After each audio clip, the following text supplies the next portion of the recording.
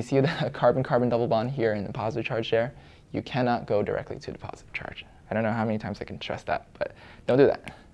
Okay, and instead, let's see what happens when you do this instead. Okay, so I'm going to erase this.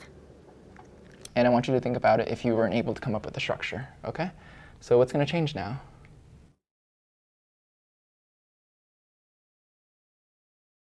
Okay, so think about it. I'm going to tell you the answer, so pause me if you need to. Just think about where did these two electrons go, okay? They are now here, okay? Because that's what that arrow says. And they made a new double bond or pi bond, okay?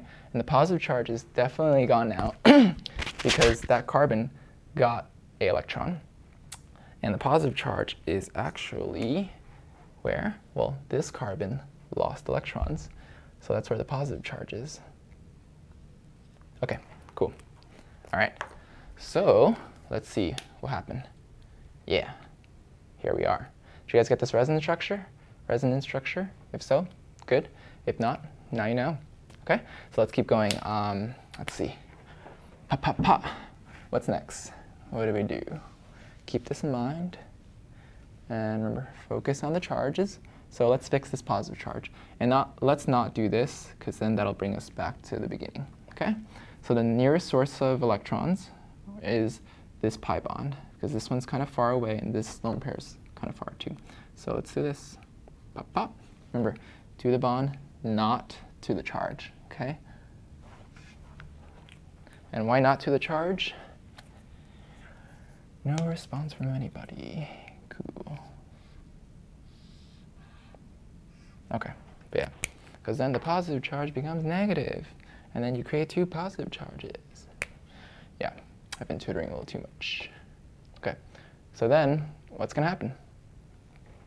Just like before, draw your backbone. Whatever changed or moved, don't draw it. Draw whatever stays the same.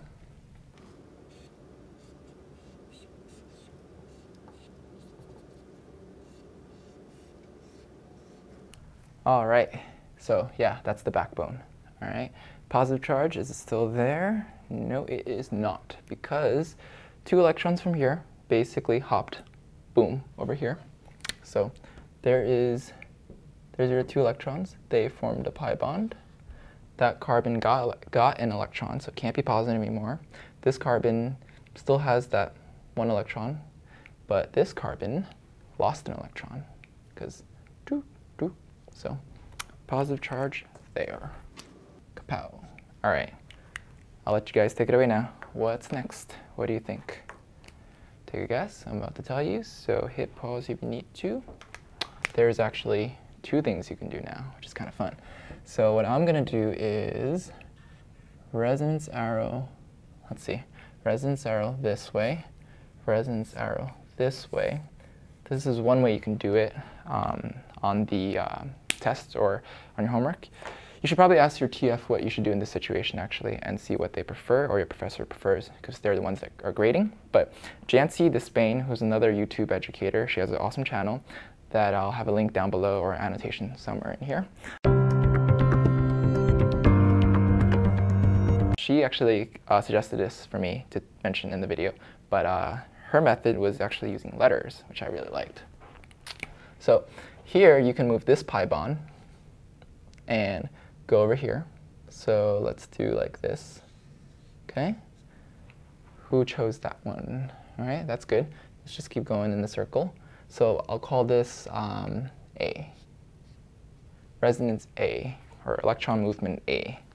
Or there are lone pairs here that are left out purposely, that you can move over here so that one electron, only one, goes to the carbon, not two, okay? To fix that. And we'll call that resonance B. Pa-pa. Okay. Sure you got that? Because that part was kind of crazy, or I think it might be kind of crazy for if you're just learning it. So if you have questions, feel free to ask them down below. Okay. Next, pa-pow. Let's do it. Let's show what the A resonance would give us and what the B resonance would give us. And so far we've gotten two resonance structures, so great job if you got it. And great job if you're following along and understand what I'm saying. Hopefully I'm making sense. Okay, all right. And if you are wondering, like, why did I do that? Am I breaking oxygen's octet? I'm not. I'll explain why in the next part. Well, I guess I'll explain right now too. So these 2 electrons are going to be in the bond. So technically, oxygen is still surrounded by 8 electrons because it would be 2, 4, 6, if you count the 2 in the OH bond, and then these 2 are 8. They're in the bond, so they're shared. So technically, oxygen still has 8 electrons around it in its octet. Okay? All right, next, draw the backbones, and then we'll regroup. Okay?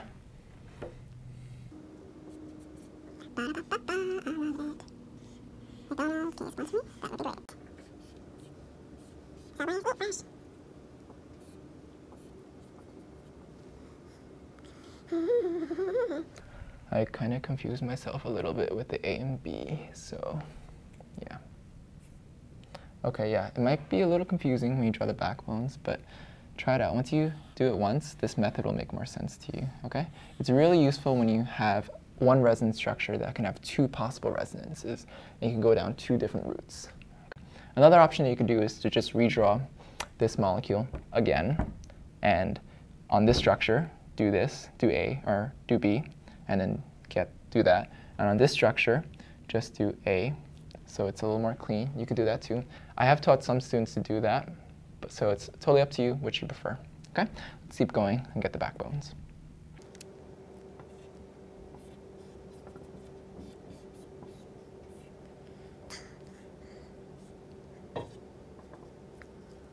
Okay, this should be what you guys get for the backbones. For A, I left out the lone pairs and the positive charge. No, hold on. For A, okay. Jeez, this is gonna be a long ass video. Okay, so for A, I left out this pi bond because we know we moved it. We know the positive charge is gone. So, just like before, these 2 electrons here are now here.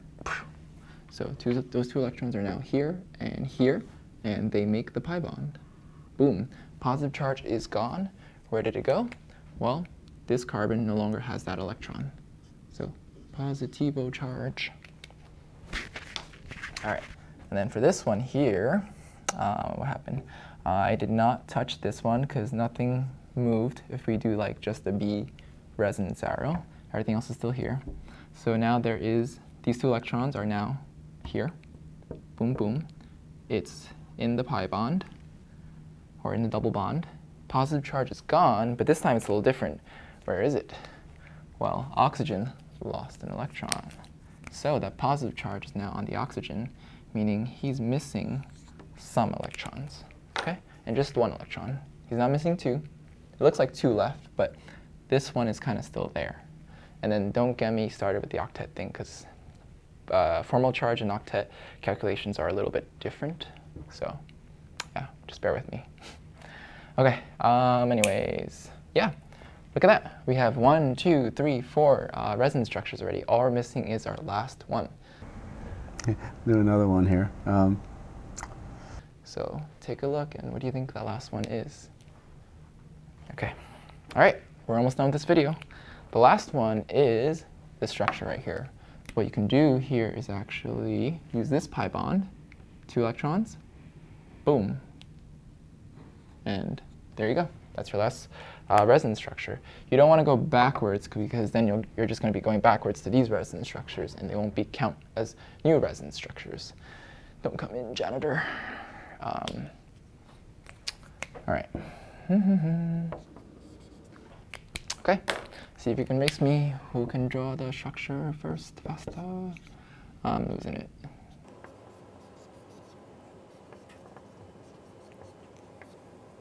Okay, yeah, I've said this so many times in this video, you're probably sick of me. Where's the positive charge? Where's the pi bond, new pi bond, whatnot? It's right here, because those 2 electrons went poop, poop. Okay, they did not take a poop, but yep. Positive charge is back now at that original spot. So that looks very, very similar to our original starting resonance structure, right? But it's not the same structure because the pi bonds have moved. Okay. So, yep, these are the 5 structures. 1, 2, 3, 4, 5. Remember, never ever move the pi bond to the charge. Never ever do that unless it's a scenario like this. To go backwards, it's okay to start from the pi bond and go to the charge because you're only giving the oxygen, yeah, I should probably explain this. The oxygen already has one of these electrons, right? So if you do this, it's okay because oxygen's really only getting 1 electron in this scenario, okay? Because it's going to go back, these 2 electrons are going to go back there, oxygen's going to lose the positive charge, okay? But in this scenario, it's no good because carbon's getting 2 electrons, okay? Not 1. Very important, okay? Cha-cha, ooh, heartburn or something. But yeah, I think what I will do in the future, hopefully not in a year, is I'm going to make a resonance video on a similar thing, but we're going to work with a molecule that has a negative charge instead. So this way you can see how I think about that one. Okay? Anyways, I'm pretty sure this video has already gone on long enough. So, yep. So, bloops. I don't have time to pause. Where's the pause button? A little head tilt there. Here I go. All right, so, like that one. Okay, go faster. I don't need no stinking pause button.